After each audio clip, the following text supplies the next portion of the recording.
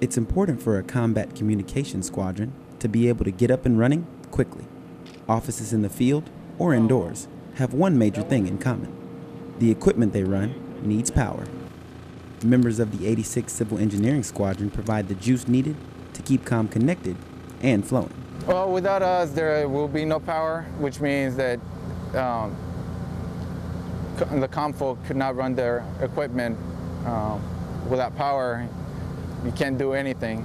Linking with a combat comm unit gives civil engineer airmen a chance to see how their work directly affects the squadron's mission. Our main purpose here is to support them, make sure that they have the right amount of electricity for what they need, make sure that their equipment runs fine, and make sure that we don't fail, because if we fail, the mission fails.